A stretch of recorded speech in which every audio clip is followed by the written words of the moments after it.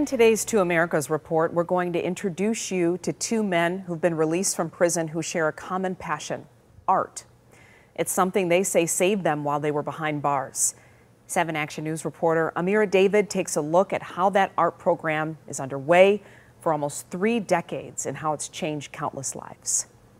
It was one of the worst times of my life. The last time Stephen Campbell was on the news, he was facing 30 years in prison. This time, the story a little different. And I'm making an impact on a good way. After 7 years served, Stephen was released last year. No money, no job.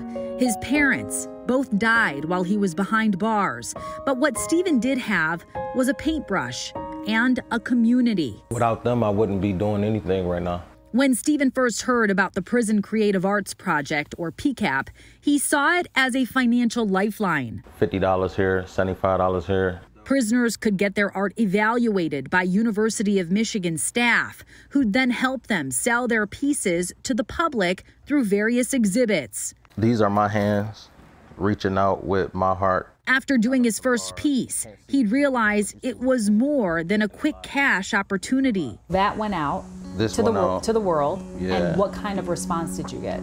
I got children telling me how much it resonated with them. Art is, in any form, is about creating meaning. If people don't have meaning and purpose in their lives, they may turn to destructive behavior.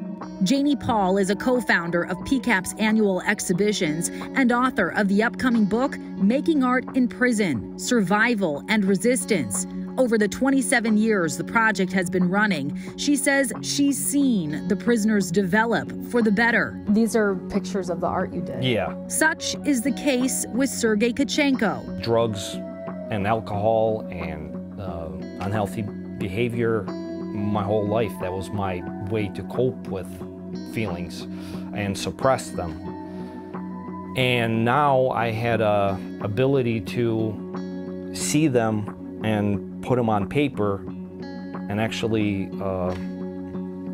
get them out. Get them out. Sergei went 25 years without touching a paintbrush, but when he picked one up in prison, this is what poured out of him, a voice he didn't even know he had.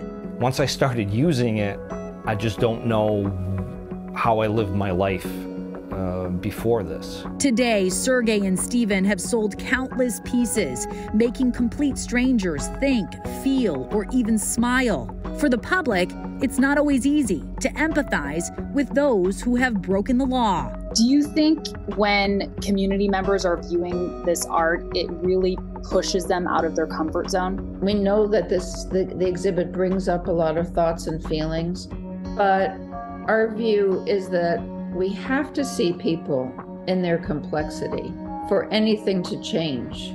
The biggest change of all is that these ex-inmates now believe in themselves. What did this program do for you?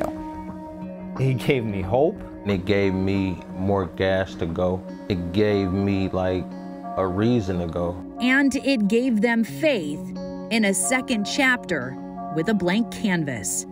I'm Amira David, 7 Action News.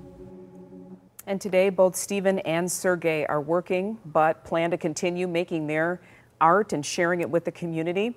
If you're interested in learning more about the Prisoner Creative Arts Program, head to our website, WXYZ.com.